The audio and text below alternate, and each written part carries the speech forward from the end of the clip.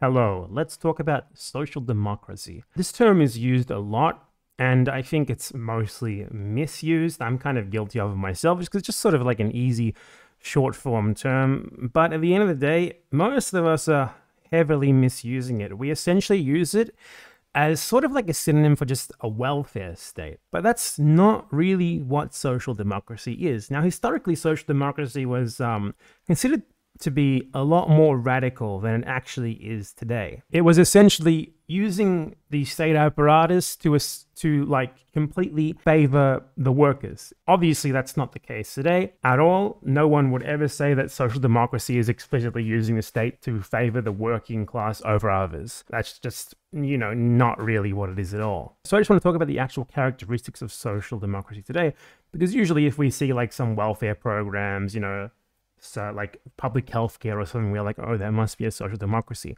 But that's not really the case. For example, look at Cuba. Would you call Cuba a social democracy? It has public healthcare, it has welfare programs, all that sort of stuff. But it lacks a lot of the fundamentals of what makes a social democracy, because at the core of what we understand social democracy as today, it's not those things at all, really. You could have a so-called social democracy without any of those things, perhaps, depending on whether the state thinks it can get away with not giving you them. Because at the core of this so-called social democracy is much more the state, at the behest of the bourgeoisie, turning itself into sort of this illusory mediator between the working class and the owning class, which is called corporatism. Yeah, most of the so-called modern social democracies have a whole lot in common with Mussolini, just to let you know. So the state sets up this sort of regulatory apparatus, which is made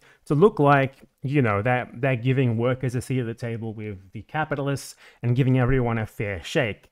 So they say, okay, we're going to have some unions. These are the unions that you're allowed to have. This is when you're allowed to strike. Any other strike is illegal. If you have any problems at the workplace with your pay or whatever, your only option is to join this union and then go to the bargaining table and negotiate with the representatives of the owners. Anything else is illegal. You're only allowed to strike if negotiations break down, stuff like that. And that is really the fundamental of social democracy. This illusory fake notion of class compromise, which obviously isn't really class compromise, is it? Because at the end of the day, what's at stake for the owners of capital is a little bit of lost profit. What's at stake for the worker is losing their whole livelihood.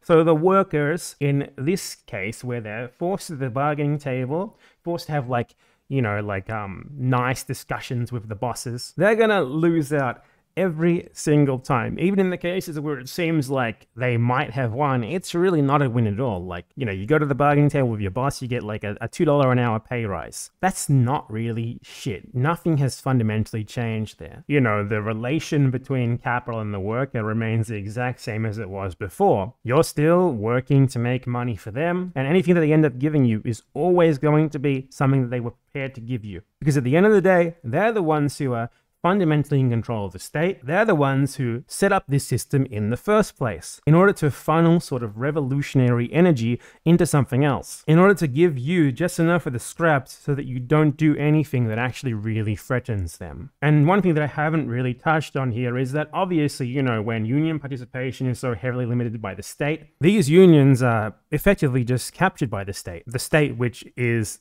operating at the behest of the capitalists. So not only are workers obviously operating at a massive disadvantage in the first place, but their unions aren't even theirs. So it's all one big con. It's called class compromise, but at the end of the day, one side has all the power and the complete control of the state apparatus. And it's all about making it seem like you're getting your fair share when you're really getting not even remotely close to what your fair share would be. And that last phrase there, that's really the crux of social democracy.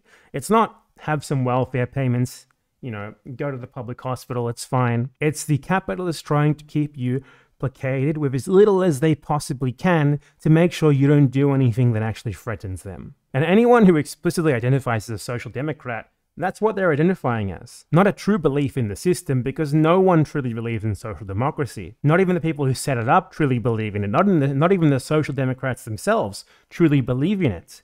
For them, it's a means to an end. It's a means to keep you going to work, going home, and then going to work the next day ad nauseum without causing any trouble. Because without these corporatist mechanisms in place to sort of mislead you and other workers and make you think that you're getting your fair share, that everything's all well and good, that you're well and truly the beneficiary of a compromise, you won't realize that you could really get a whole lot more if you and your buddies operated outside of the bounds of this system. So yeah, social democracy is not welfare programs. It's not public services. Social democrats would give you none of that if they thought they could get away with it. Social democracy is fundamentally about discouraging working class militancy by throwing them some scraps and putting up a facade of like reasonable compromise. And even that is, of course, in the first world, all based on the exploitation of the third. You get your scraps from imperialism,